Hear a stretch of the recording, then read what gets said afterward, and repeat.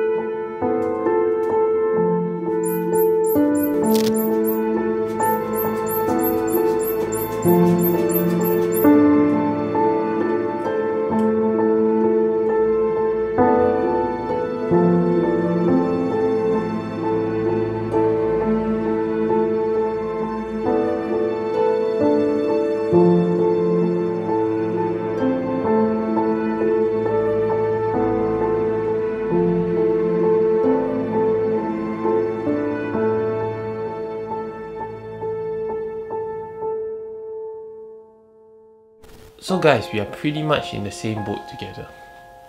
Lockdowns, cancelled events, social distancing, which leaves pretty much most of us, event photographers and videographers alike, grounded at home and jobless. This is because there can only be a maximum number of 10 people. Some countries have reduced it to 4 people at any given point of time. This means that most events, seminars, weddings, etc. that we usually shoot are cancelled. But being given time off our busy schedules, we can finally spend some quality time with our family, friends, spend some time catching up on our favorite shows and movies on Netflix, but at the same time, we shouldn't leave our cameras in the dry box to rot. But okay, technically your cameras cannot rot in a dry box because it's a moisture-free environment. Okay, but you get what I mean. Don't leave your camera in the dry box to rot, despite this being a situation where you have pretty much nothing to shoot with them. So here are some things you can do during your free time as a photographer or a videographer. For example, a beginner Sony shooter may not know how to grade S-Log2 and he tries to use S-Log2 on a shoot and does not know how to process the video files when he comes back to post-process it. So this is the time to go and try all these settings out and just experiment with it at home so that the next time you go out on shoot, you will know what to use for the specific type of shoot. So another example is on photo jobs. After I got my A7R III, I was down with a lot of work, which means that I did not really have the time to go and try out what this 42 megapixels really meant. And really only after getting grounded at home, then I got to try and see for myself what this 42 megapixels really meant, because I set up a backlit situation and see how much I can really push this camera to. Because usually on shoot I'm using a mirrorless camera and I can see how my exposure is in the EVF itself. I usually will get the settings right in camera. So during this time, I really tried to screw up the photo as hard as possible in camera to see how much I can really save in the edit. For me, I went out with a few of my friends, as you'll see later, to try different types of photography. So on one occasion, we did long exposure photography. The photos may not be the best due to the traffic situation right now, but we used this opportunity to try something new. I also tried my luck with landscape photography, some wildlife photography, although it's on a very small scale, and also we managed to get a time lapse of a sunset, although I forgot to switch off the autofocus mode while recording video.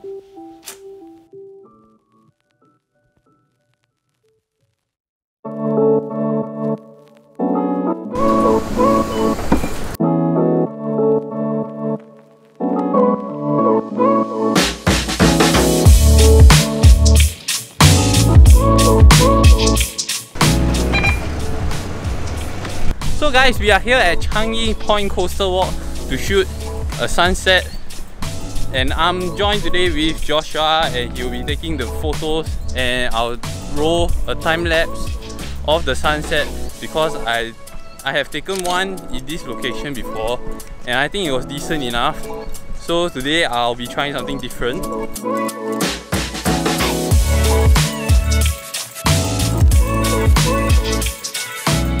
So a bit of bad news, there's actually quite a bit of rain clouds there, and this is actually our third time trying to catch a sunset, although it's in a different part of Singapore. But I think it's still worth the try. So we'll see how.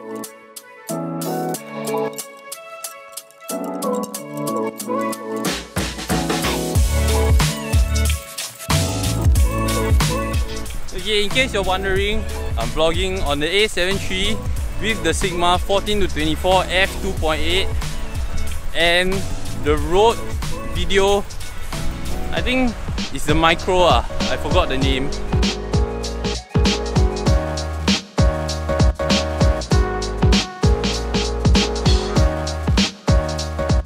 Okay guys, so sorry, no time lapse of the sunset because there was, as you can see just now, there was just a huge bunch of rain clouds in the way until the very last minute, so we can only take some photos. But we got pictures of crabs. but along the way we managed to get pictures of some crabs, like really tiny crabs, with the Sony A7R III and the 7200 f2.8 G Master.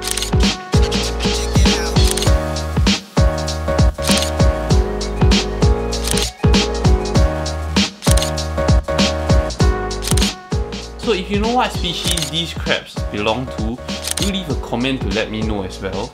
And after that we sat by the ocean to get a few pictures of the stars, which I didn't even know was possible in Singapore, and a shot of the moon. Cheesy, you may say.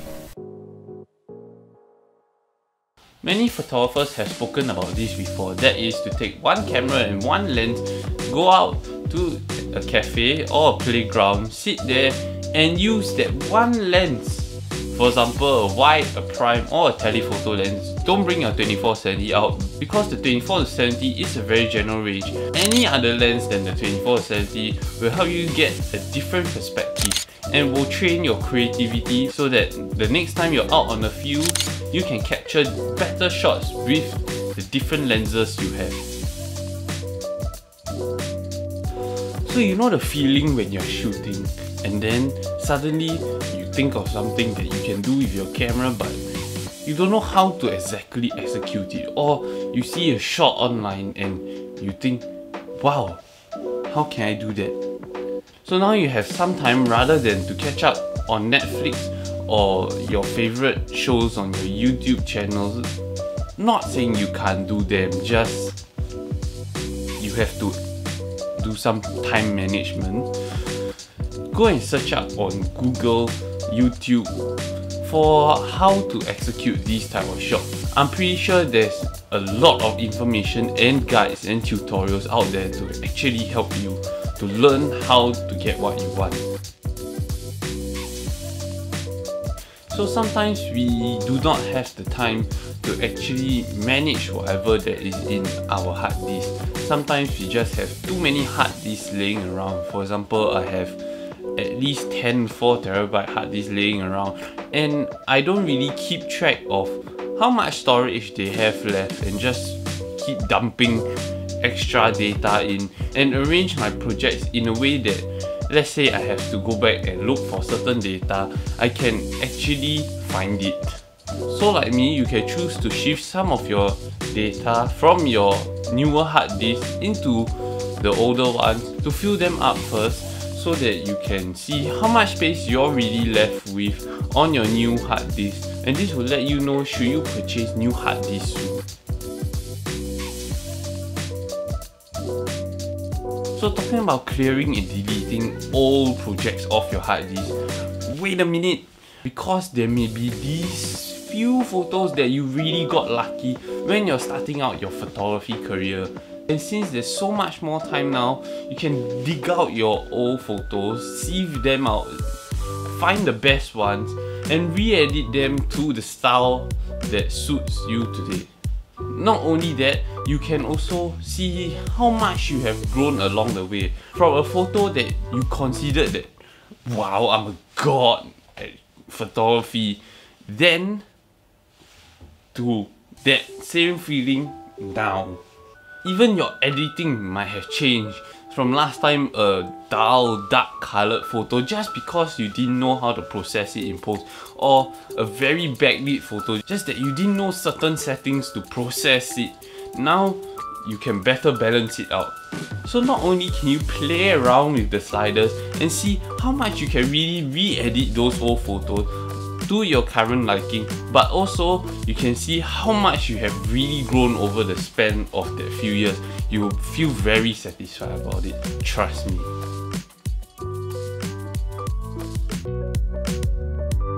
On a normal day, you may not have the chance to really go and dive deep and dig out works to present to these clients, because usually you may be just getting jobs because of word of mouth, client referrals, etc. So take this time to update your portfolio and start closing deals when the economy returns. So that has been my tips and suggestions on what you can do as a photographer and videographer during your free time, especially during this period between February, March, April, and God knows how long this situation will last. So use this time to not only see other people's works, upgrade yourself, learn more about your gear, explore them more, and look back at your past works to see how much you have grown. So during this period, do stay safe, listen to your government, remember your social distancing, and it will soon be over. Once again, leave a like, subscribe to stay tuned for more upcoming content, and leave a comment down below if you have any more tips and suggestions or topics you would like me to discuss in a future video. And that's it from me. See you soon.